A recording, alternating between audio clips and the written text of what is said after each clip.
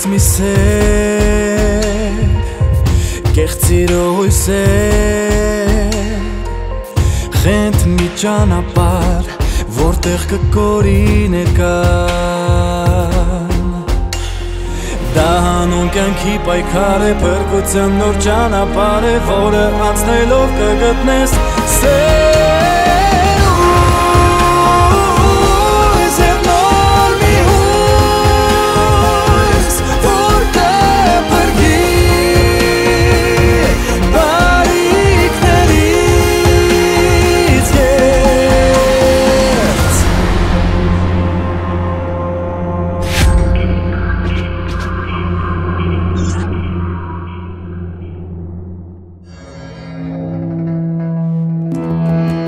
Պատկերացնում եք, գիտնականները պարզել են, որ ապագայում նյութ չի լինելու։ Վիտալիկ, եթե 15 րոպեի ընթացքում կոդը չջարդես, այս վիդեոն ջնջելու են։ Նենց որ խոսալու տեղը գործ արա։ Հեռուստացույց էլ չի լինելու։ Հեռուստացույցի փոխարեն ժամացույցի նման մի հատ սարք է լինելու, որ կոճակը սեղմելու եք ու անգամ փողոցում կարողանալու եք հեռուստացույց դիտել։ Վիտալիկ։ Ու համել ապացուցել են, որ եթե մի հատ էլ խոսես, գլուխդ կջարդեն, Վիտալիկ։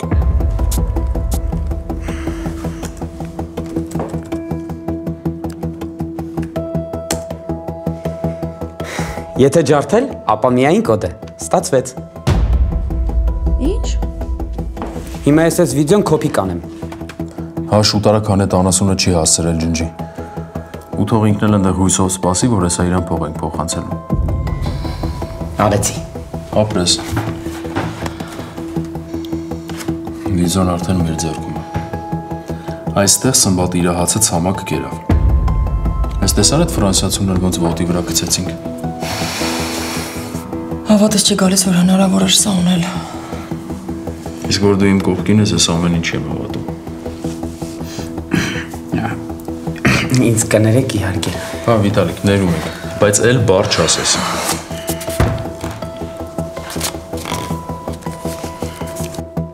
Որ սենց լավ գործեր էլի լինեն, ասեք։ Ես թող։ Հետո ես հետ կտամ, լավ։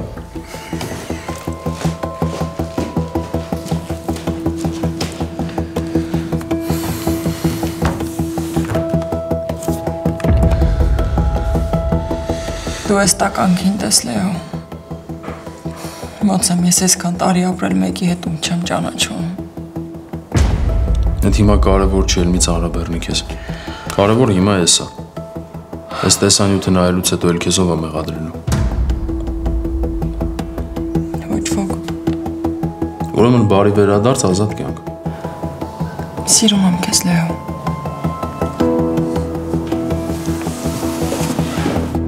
Չեմ խանգարում։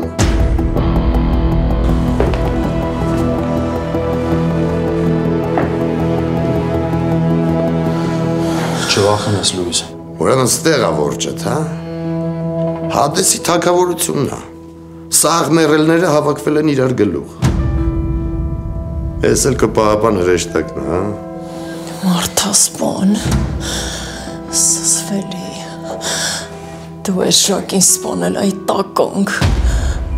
դու ապրելու իրավունք չունես։ Ձեն էդ կտրիր լիր, պագ։ Լեո! Թեկաթորի վրա դրան։ Կապի։ Մի հատ ավելորդ շարժում եք արել, հենց տեղ դիակներդ կպրեմ։ Կապեք սրա թևերը կցեք ավտոն։ Երիկա խլվելաս։ Չմտածես, ամեն ինչ վերջացավ, դու էլ հաղթեցիր։ Հələ վերջդ գալու է համբերի, սաղ իմանալու են դու ով ես։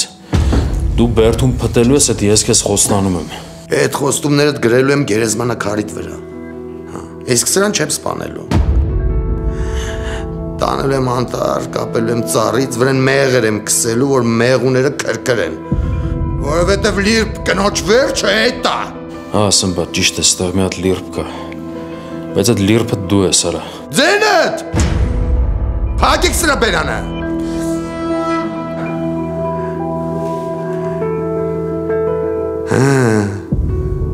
Հələ դու էդ ուռոտ ֆրանսիացունն այ, ասում էր ջնջել եմ, սենց ես ջնջել, բռնելու եմ ու աղալու եմ դրան։ Դու ամեն ինչի համար պատասխան ես տալու այդ տականք, Ու ոնց ես դու ես ամեն ինչից հետո ապրում, հա։ Տարեք սրանք ցեք ավտոն։ Ընկեր առաջ։ Սպասի, հետ բեր։ Թող իր աչքով տեսնի, թե ոնց է վերջին հույսը ջնջվում սրանց։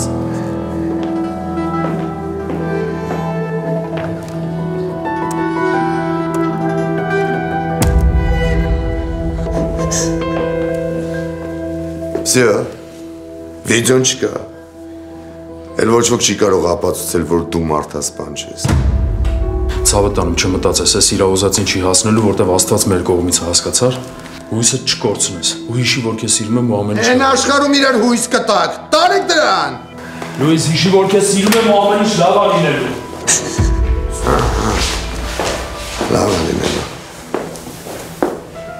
Քեզ էլ եմ ջնջելու այս աշխարհի երեսից, ոնց որ ես վիդեոն ջնջեցի։ Սատկելու ես դու Սմբատ։ Ես քեզ խոստանում եմ։ Տար։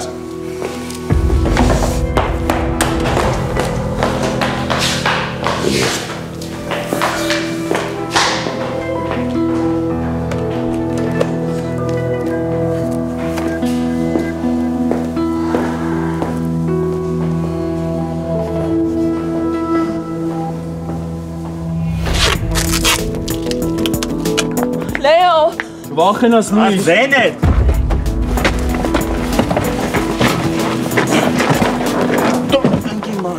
Դրան տարեք բարակներ, մութ ընկնի,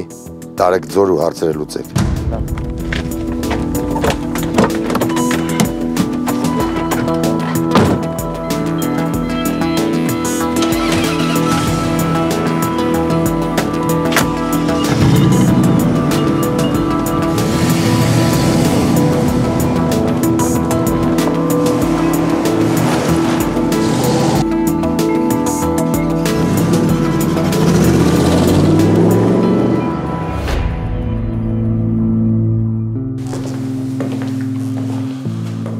Բարև Մաշա։ Քննիչը, ինքը ամեն ինչ գիտի։ Կամ համարյա ամեն ինչ։ Խնդրեմ նստեք, մինչև գտնեմ Մարիի անձնագրի պատճեն։ Չէ, կկանգնեմ ես ոչինչ։ Մաշա, որտեղ է Մարիի անձնագրի պատճեն։ Ընդհանուր թղթերի հետ եմ դրել։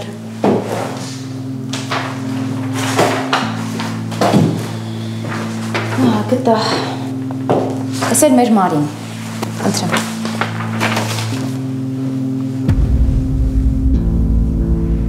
Ես Մարին։ Հա, ինչ-որ բան են չի, քննիչ։ Դուք պետք է ինձ իմ ամեն ինչ պատմեք ես Մարիի մասին։ Ով է,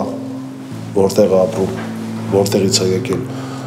ոնց եք ընդունել աշխատանքի, նույնիսկ ինչ է ուտում, ինչ է սիրում, ամեն ինչ, հասկացաք։ Իհարկե, իսկ կարելի է իմանալ ինչի։ Իհարկե ոչ, խիստ անձնական է։ Դե, լսում եմ։ Ես իհարկե ձեզ ամեն ինչ կպատմեմ Մարիի մասին, ինչ գիտեմ, չնայած որ դուք չեք ուզում ասել, թե ինչի եք այդքան հետաքրքրված Մարիով, բայց միայն այն, որ ոստիկանությունն է զբաղվում, ինձ շատ հաճելի է։ Պատմում ես ու չեմ հավատում, Նիկա, ոնց կարա այդ ճիշտ լինի։ Բա մեքենան վառված։ Լավ, որ մամա չի մահացել, դուք ում եք թաղել։ Չգիտեմ, կար։ Մաման ասեց, որ մեկը կա իրան օգնում է, ու երևի այդ մարդն էլ կազմակերպել է իր մահը։ Նա դե պարզ է, որ օգնում է, թե չէ առանց ինչ-որ մեկի օգնության մամատ հաստատ մենակ գլուխ չէր հանի, են է միլիցեքից թաքում։ Լսի, Նիկա, կարող է մամա այդ օգնողը միլիցայը։ Չգիտեմ, կար։ Չես պատկերացնում ինչ ուրախ եմ, կար։ Ոնց որ նորից ծնված լինեմ։ Բայց գիտես ամենատխուրը որն է, որ չգիտեմ մամայից ոնց օգնեմ։ Օգնողը կօգնի։ Նիկ, մամատ պապայդ որ դավաճանած չլներ, պապատ կօգներ, չէ իրան։ Կարա ջան, իմ մաման պապային չի դավաճանել։ Այնքան ամաչեց ինձ ամեն ինչ պատմի, բայց դե ես ում մի տարեկան երեխա չեմ, լավ էլ հասկանում եմ ինչա կատարվել Սևանում։ Այդ Ժակը երևի փորձել է մամային բռնաբարել, մաման էլ դրա խփել է ու լավ է արել։ Այդ ժամանակ պապան է մտել, դե տղամարդը աչքերի դեմը սևացել է, մաման էլ ամոթից ու վախից փախել է համարից։ Ինչ ես կրիմինալիստ խաղում գլխիս։ Նենց ես պատմում, ոնց որ դու այդ օրը համարում ես եղել։ Ես մի բան գիտեմ։ Մաման ինձ համոզված խոսած, որ papayin չի դավաճանել, ես իրան հավատում եմ։ Չես կարող ասես Նիկ ջան, անհատակ անդունդ է կնոջ հոգին։ Բայց ոչ մամայինը։ Լսի, գիտես ինչ եմ մտածում։ Ոնց որ մաման papaից վախենա։ Չգիտեմ, բայց տենց եմ զգում։ Ու չեմ հասկանում ինչի։ Հետաքրքրում է իմացի։ Չեմ կարա։ Վախենում եմ papaից շատ հարց ու փորձ անեմ։ Մտածում եմ papan գլխի կընկնի, որ մաման չի մահացել։ Նիկա, բան չեմ հասկանում։ Եթե մամատ papaից չի դավաճանել, էլ ինչի՞ ա վախենում, որ papat կիմանա։ Լսի, չգիտեմ, բայց նենց եմ ուզում ամեն ինչ իմանամ, ամեն ինչ կտայի, որ իմանայի։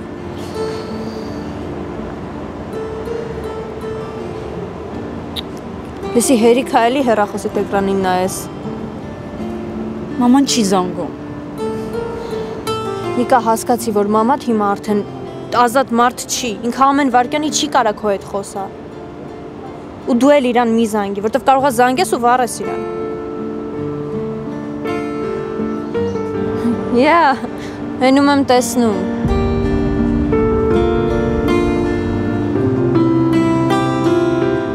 Նիկա, ուր։ Էրիկ։ Մի րոպե սպասի էլի։ Էրիկ, մի րոպե կսպասես։ Հերթական սուտը լսելու ցանկություն չունեմ։ Ես գիտակցում եմ, որ քեզ նեղացրել եմ, բայց հավատային ինչ որ քեզ պետք է հիմա ասեմ, սուտ չի։ Կներես, ես շտապում եմ։ Չէ։ Խնդրում եմ սպասի, ես քո ժամանակից շատ չեմ խնի։ Արի ամեն ինչ մի կողմ տնենք, այն ինչ որ քեզ ասել եմ։ Ես շատ լավ գիտակցում եմ, թե դու ինչ ես իմ հետ սենց վարվում, ու հաստատ ես էլ նույն ձևից կպահեի։ Բայց ես քեզ մի բան եմ ուզում ասեմ։ Շատ շնորհակալ եմ քեզանից ամեն ինչի համար։ Ես անշնորհակալ չեմ։ Ու շատ շնորհակալ եմ, որ օգնեցիր մամայիս կտա։ Վերջ։ Դե հաջողություն։ Մի րոպե։ Դու ինձ բան չունես ասելու։ Ունեմ։ Ես ուրիշ բան եի ուզում քեզ ինձ լսեի։ Ինչ։ Քո ներողությունը։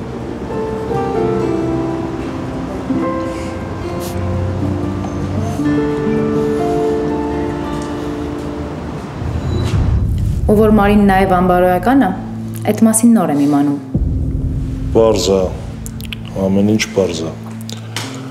Ես կարող եմ ձեր ամուսնու հետ խոսել։ Իհարկե,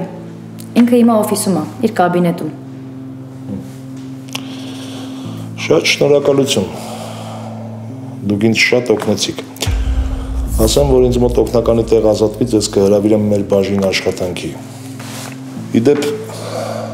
չկա ավելի լավ քննիչ, քան վրեժխնդիր կինը։ Հաջողություն։ Հաջողություն։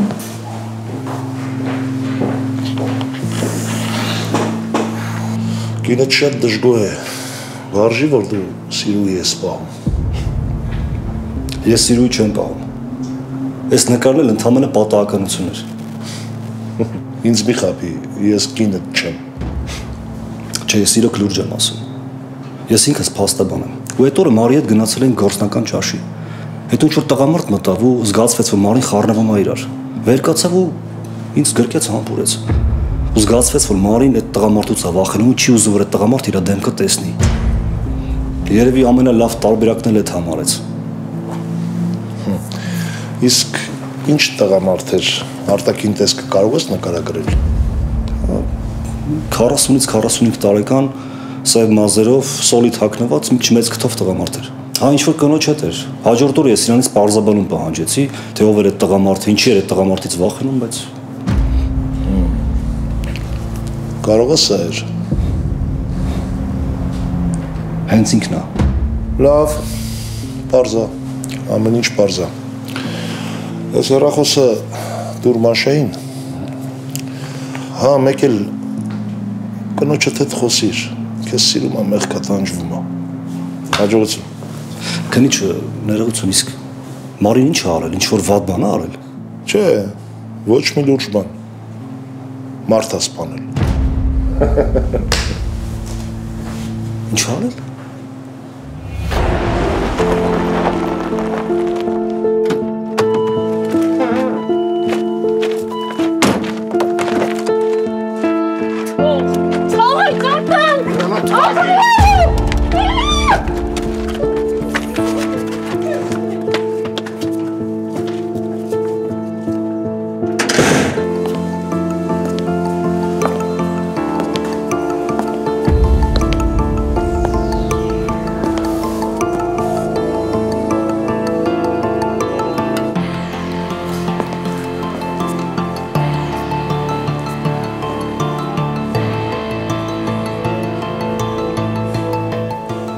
Բերել ես իմ դաշա, որ տեղ սպանես, այ ոչնչություն։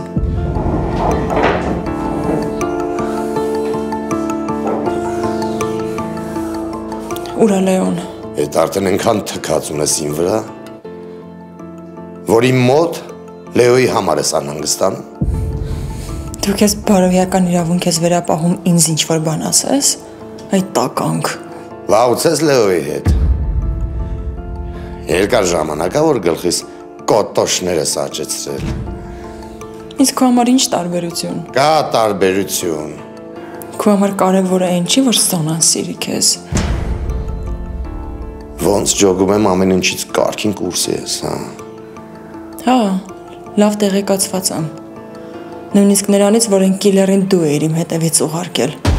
որովհետև ուրիշ ոչ ոք չգիտեր իմ տեղը։ Ասեմ ավելին, հենց դու էիր ինձ այնտեղ ուղարկել։ Որ կիլերին։ Են որ ավտով գլորվեց ձորը։ Ես էլ չեմ ջոկում։ Ասում եմ ոնց ես փրկվել։ Այդ ինչ պահապան հրեշտակ ունես։ Պարզվում է Լեոնը, հա։ Հյուրանոցից թռել ես միանգամից զանգել ես Լեոյին, ասել ես ուր ես ու ուր ես գնում։ Էլ ինչ ես պատմել Լեոյին։ Պատմել ես ոնց են քնում արտմանում, հա։ Ինչ ես պատմել։ Ես քոպես ստոր չեմ։ Ես իմ վրա եմ զարմանում ոնց եմ այսքան տարի սենց հրեշի հետ ապրել։ Ձենդ կտրի։ Ինչի համար Սմբատ։ Ես քեզ ինչ էի արել։ Ինչի կյանքը սենց դժողքի վերածեցիր։ Փողեր պետք, հա։ Եթե փողեր պետք, ասեիր կտայի։ Քո տալուն չէի մնացել։ Պետք էր վերցրեցի։ Ինչ։ Մտածում էիր, որ հարուստ հեր ունես։ Կարաս իմ վրա վերևից նայես, հրամայես, արհամարես։ Սուտ ես խոսում դու Սմբատ։ Դու է շատ լավ գիտես, որ երբեք տես չի եղել։ Ես միշտ էլ քեզ հարգել եմ։ Դու իսկ քեզնից նադայել եմ եղել։ Ջոգում ես էլ չի ուզում քեզ տենայի, զզվել էի այստեղս ես հասցրել։ Թե սիրուն կին ունեցող տղամարդիկ էլ աչու ձախ չեն նայում։ Տենց հոգնել էիր ինձնից բաժանվեիր։ Ով էր քեզ ստիպում իմ հետ ապրեիր։ Հենց էդ էլ ուզում էի անեի։ Բայց դու գործս հեշտացրիր։ Մարդ սպանեցիր ու փախար։ Ձենդ կտրի այդ տականք։ Դու հոր շատ լավ գիտես, որ ես չեմ սպանել Ժակին։ Այդ մենակ ես գիտեմ։ Մնացածի համար դու մարդը սպանես։ Աստված չի թողնի, որ անարդարություն հաղթի։ Բոլորն են իմանալու, որ դու ես սպանել այս զզվանք։ Ո՞վ է պատմելու։ Ով դու Լեոն երկուսդ էլ սատկելու եք երկուսդ էլ Դու չես սպանին Սմբատ Դու չես մոռացել չէ որ մենք աղջիկ ունենք Ոնց որ թե կարևոր ինֆորմացիա չկա նոթբուքի մեջ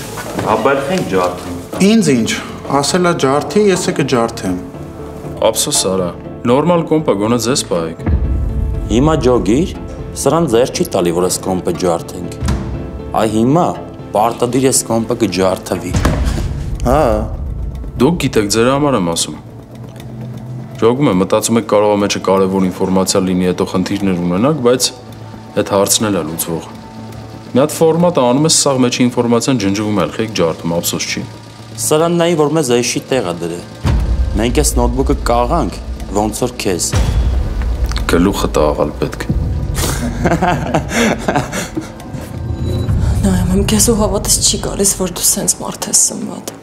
Այս ամեն ինչը կազմակերպելուց առաջ գոնե մի վայրկյան մտածել ես քո աղջկա մասին Մտածել ես, որ մենակ ինձ չես ցավ պատճառում, աղջկատ էլ ես ցավ պատճառում Որ ինձ սպանելով աղջկատ մեջ ամեն ինչ սպանում ես Հույսը հավատը կյանքի հանդեպ Գոհեր են վիճակից ինչին հասել էր Նիկան, հա Ու ինչի համար փողի։ Փողի համար դու պատրաստ ես ընտանիքդ ու երեխուդ կործանել Սմբատ։ Դատարանում չես որ ճառում ես։ Մեկը սատկելու ես։ Դու ինձ չես սպանի։ Էդ ինչ ես տենց վստահ Որովհետև ես քո երեխու մայրն եմ։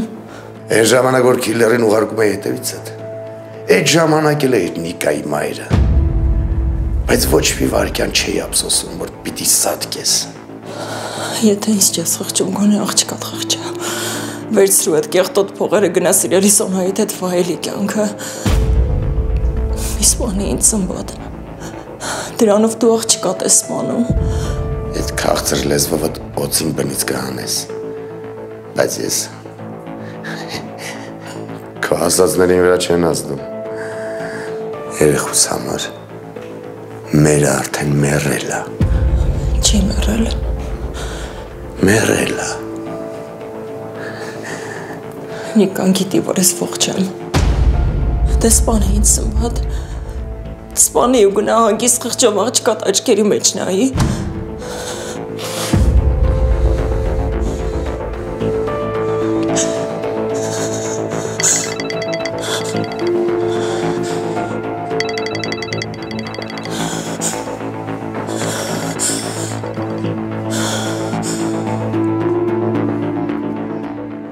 Ասա քննիչ։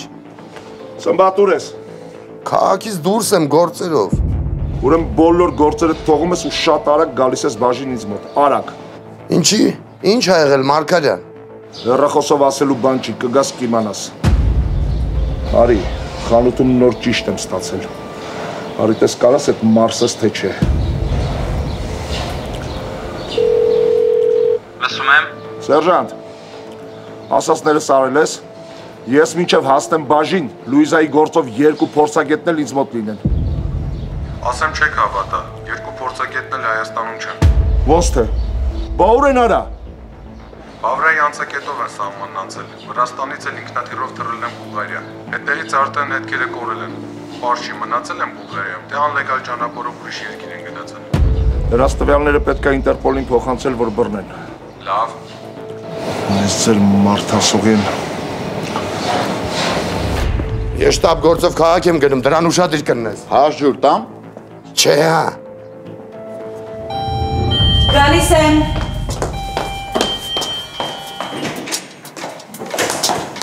Ինչ ես եկել։ Որովհետև տիկինը չի բարեհաճում զանգերից պատասխանի։ Ես քեզ քանի անգամ ասեմ, հանկարծ Սմբատը մեզ իրար է տեսել, գիտես ինչ կլինի, համ ես կտուժեմ, համ էլ դու։ Ես արդեն տուժել եմ։ Դու չէիր, որ ասում էիր զառային գցի, սաղ լավ ալնելու։ Այդ ձեր տված թուլափայներ լավը, հա։ Եթե զառայի հետ մնայի, ու դաժե եթե դատը կրվեինք, են հոր թողած են 10% փողը, 10 անգամ ավելի շատ փող կաներ, քան այդ ձեր տվածը։ Ես քեզ քանի անգամ ասամ, Սմբատը էդ էլ չէր ուզում ձեզ տար։ Այդ արդեն իմ խնդիրը չի։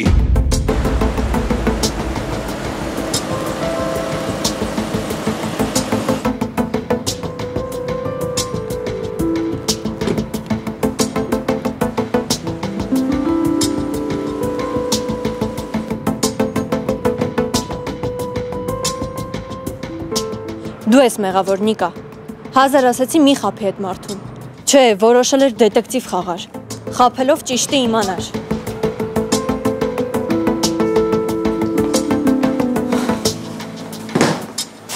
Ոնց չես հասկանում, կար իմ համար մեկ է թե Էրիկը ինչ է մտածում։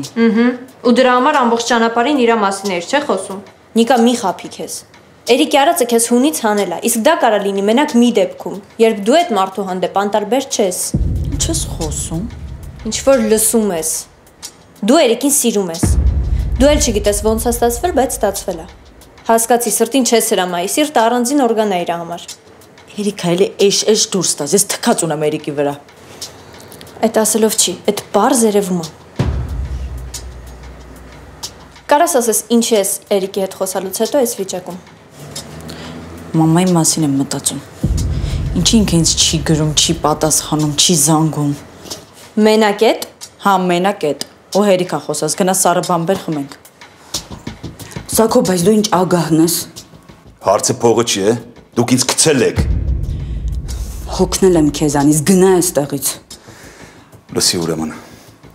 կամ տալիս եք են փողը, որը պայմանավորվել էինք,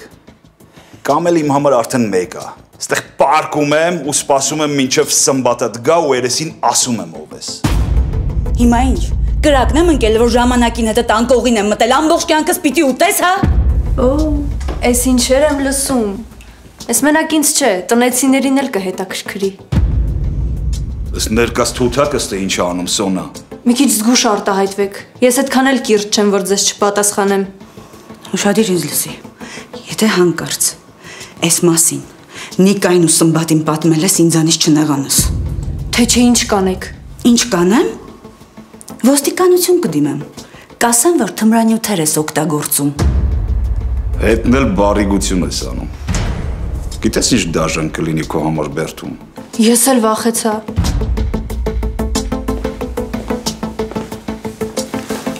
Այ հիմա որ իրականացնեմ կվախենաս։ Թող ձեռքս զզվելի ես։ Բաց թող ու գնա։ Բերանդ բացել ես կաշիտ կքերթեմ։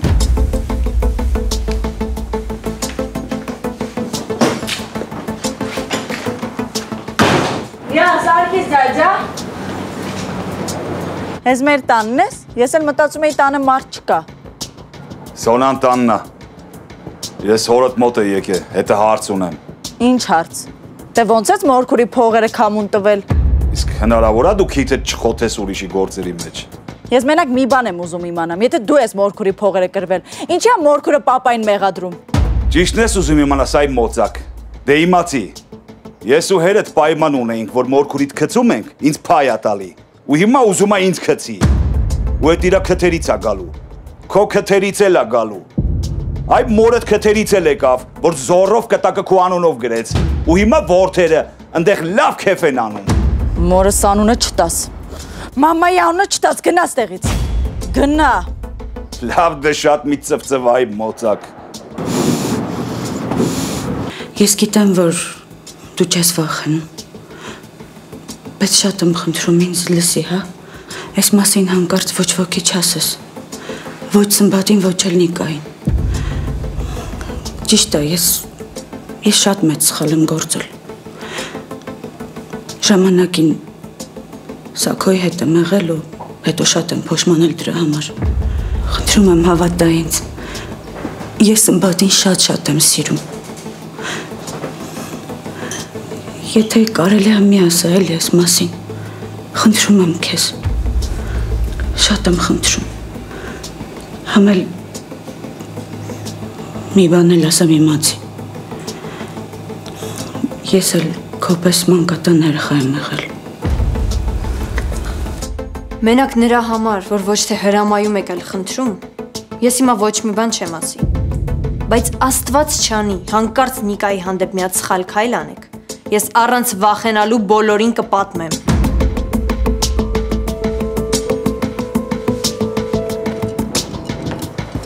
Ինչ լավ արեցիր վռնդեցիր դրան, զզվում եմ դրանից։ Ես էլ։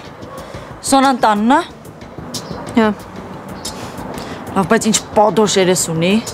Բայց թանկանոց պադոշ է, մինչև կյանքի վերջ չի մաշվի։ Բան է եղել։ Լավ, արի գնանք էլի։ Հավես չունեմ ես տանը մնամ, արի գնանք մորքուրի տուն։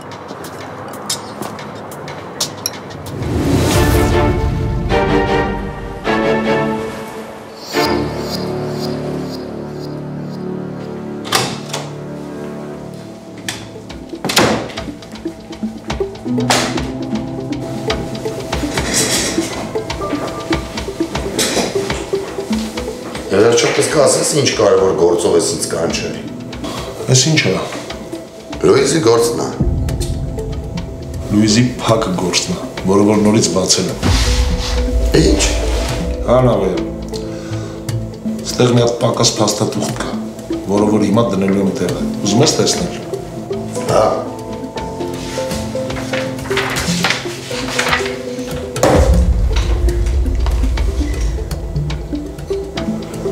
Բա Սմբատ,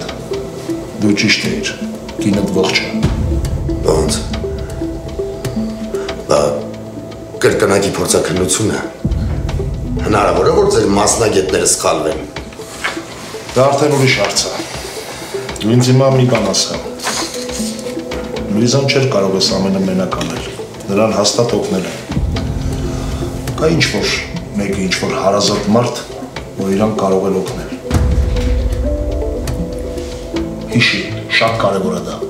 Ես ինչի բանամ է։ Ձեր փորձագետներին բռնեք հարցրեք։ Մեկը իրենց պատվիրել է, որ Լուիզի մահակերց են։ Մեր փորձագետները այդքան էլ հիմար չեն։ Երկրից փախել են։ Տվյալները արդեն տվել են Ինտերպոլին ու նրանց գտնելու ժամանակի հարց է։ Բայց դա չի կարևորը։ Կարևորն է, որ դու հիմա հիշես, ով կարող է Լուիզային օգնել այս գործում։ Մադի։ Ես գլխի եմ ընկնում, ով կարող օգնի Լուիզին։ Ով։ Համոն, միլիոն% Համոն է։ Ես մի անգամ պատահաբար լսեցի ոնց ասում հեռախոսով Մարի ես քեզ հետո կզանգեմ։ Մի անգամ էլ Սոնայի հետ կատակ արեցինք, յանի Համոն սիրած ունի, այն ինչ սիրած։ Համոն մեջքիս հետևից քրոջ աղջիկա այդ խաղեր է խաղում։ Համոին գտեք, Համոնը հաստատ ինքն է օգնողը Մարիին։ Ահա մի բան էլ քննի չէ։ Միջև Լուիզին բռնեք։ Երեխուս ես մասին ոչ մի բան մի ասեք էլի։ Միջև դուք Լուիզին բռնեք, ես երեխուս հոգեբանորեն կպատրաստեմ։ Կամքը քոնն է։ Սոնային էլ բան չես ասելու։ Կասեմ, Լուիզը չի կարող մեր երջանկությանը խանգարի։ Համել հենց բռնեք դատելու եք։ Ատենց չի։ Ատենց է։ Դե ձեր գործային հաջողություն։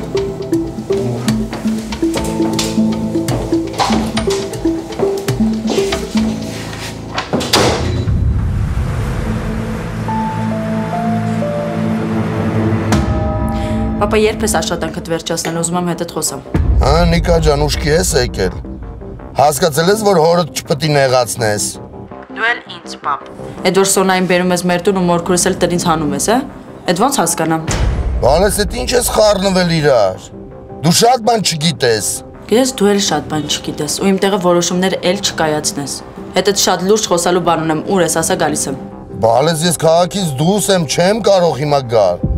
Էդ ինչ է, որ միջև առավոտ չես կարող համբերել։ Կգամ կխոսանք։ Պապ, չեմ կարող, շատ կարևոր է։ Աշխատի շուտ գաս։ Լավ, բալես։ Ես որ քեզ տեսել չեմ կարամ օրդ սպանեմ։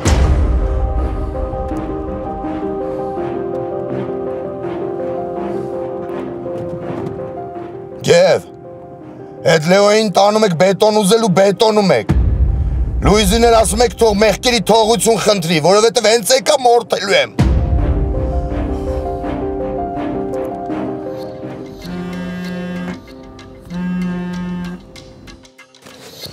Ասա, Գև։ Ապել Սմբատը զանգեց, ասես դրան տարեք բետոն ուզել հարցերը լուծեք։ Բա դու չես գալու։ Շեֆի դա չեմ եմ, Լուիզը ստեղ է պետքա հետևեմ, չեմ կարագամ։ Եղավ, Գև ջան։ Ապել լսում էր էսի։ Հալավ լսումը թո լսի, մեկը սրան մի ժամ մնաց ապրելու։ Քել, հավկվի եթենք բետոն ուզել, կակրած մինչև հասնենք տեղ մութը կընգնի։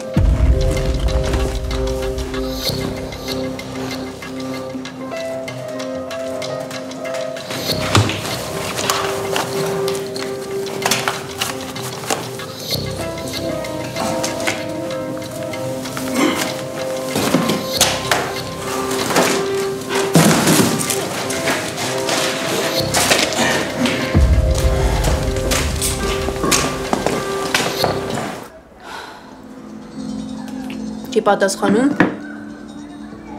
Չէ։ Ում պատասխանին էիր սպասում, Բալես։ Ընկերոջ, կռվել են ուղակի։ Իսկ ինձ էլ թված Լուիզի պատասխանին ես սպասում։ Ով դե լավ էլի մոք։ Քեզ քանի անգամ ասեմ, որ խաբել եմ։ Չէ, չկա տենց բան։ Արել ես թեմայով չխոսանք, լավ։ Այսօր Սաքոն էր եկել մեր տուն ու գիտես ինչ ասեց։ Ասեց, որ պապան իրան գցել է։ Ոնց որ բոլորիս։ Ինչ գնով ուզում ա լինի, ես այդ դատը մինչև վերջ տանելու եմ։ Անկախ նրանից կհաղթեմ, թե չէ։ Ուխ, շատ եմ սիրում մարդկանց, որ իրենց խոսքի տերն են լինում մինչև վերջ։ Ես մի բան չեմ հասկանում, ինչի դա պետք է այդ դատը։ Այսինքն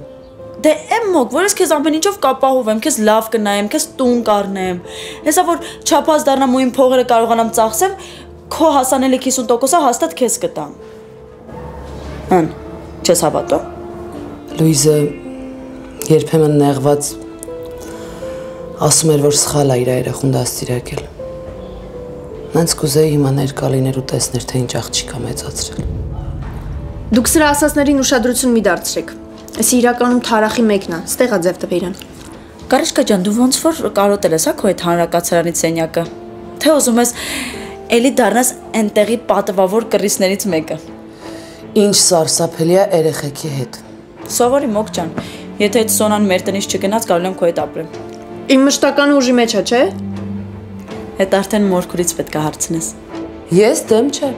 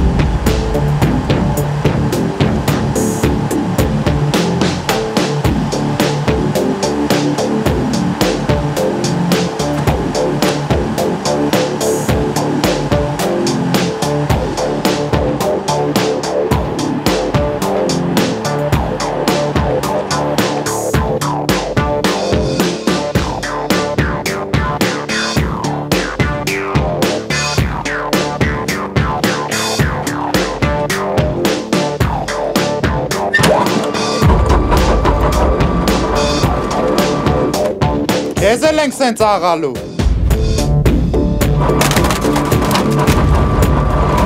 Այս ինչ եք անում տղեկ։ Արա գոնե խփեք հետո գցեք ընդեղ։ Շեֆ ասել է քեզ սախ պտի աղանք, առաջ ընկի։ Արա հասկացա, բայց դուք էլ եք մարդ, արա դուք էլ քարից չեք դիմանա, խփեք հետո ինչ ուզում եք արեք։ Ընկի առաջ շատ ես խոսում։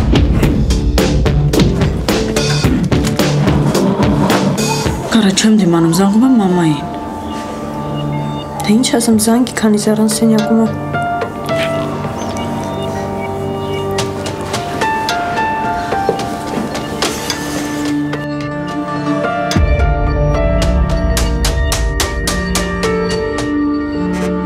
Չի պատասխանում։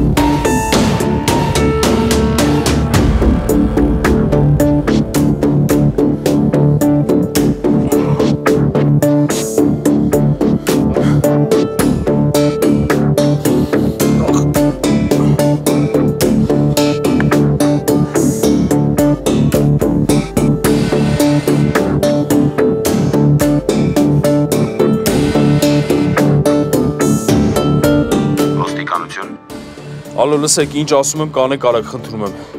Կապվեք կենտրոնի ոստիկանության քննիչ Արտեմ Մարգարյանի հետ ու ասեք, որ Լուիզա Նավոյանը ողջ է ու գտնվում է իրանց ամառանոցում, Մարգարյանը տեղը գիտի։ Խնդրում եմ արագ։